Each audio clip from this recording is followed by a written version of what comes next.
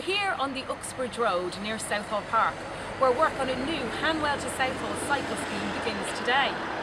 When complete, this scheme will make it easier, safer and more pleasant for people to get around this area by bike.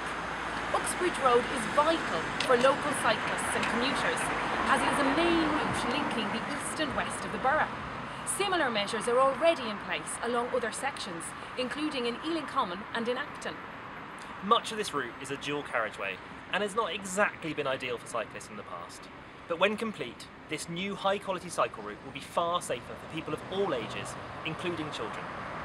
Virtually the whole length of this route is going to be protected with flexible posts fixed to the road, known as wands, or with completely separate cycle tracks. This divides cyclists from all other traffic, including buses and pedestrians. We have seen a huge increase in the number of people using their bike in this area in the last year, and we will continue to support people to cycle wherever possible, not just along Uxbridge Road, but across the entire borough. We're supporting people to make even more journeys by cycling as an alternative to driving.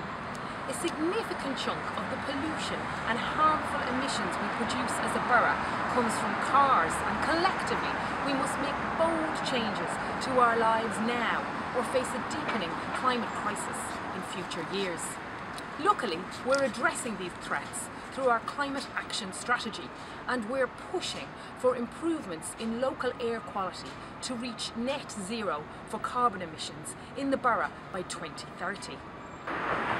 We're also looking to introduce similar cycle schemes in other areas, including around Boston Road and Hanwell. We also now have 15 school streets in place, making it safer and easier for children to walk, cycle, run or scoot to school. And for people who do rely on a car to get around, we have delivered around 300 electric vehicle charging points to support this less polluting type of travel.